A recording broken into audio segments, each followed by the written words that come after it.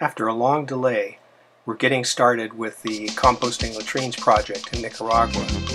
This originated under Millie's watch, so these are 2014-15 DDF funds that we're just now getting ready to use to build almost 90 composting latrines in 4 communities in Nicaragua. Come join us. I'm going to go in late May, but the project will run through mid-July, so there's time. GEO partner asked what's the best way to keep us apprised in progress, and I said whatever works for you.